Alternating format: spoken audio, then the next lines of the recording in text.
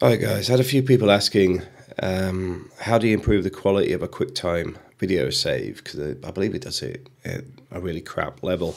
Basically, you already have the tools right in front of you. If we take QuickTime where we are now, go up here, and what you want to do is actually do a save as, where export as, and there you go. You can do it even in 4K, but the initial setting in this is, I think, 320 or something, which is no good. So you just click 4K and then just give it a name, and away you go. Simple as that. Thanks for watching.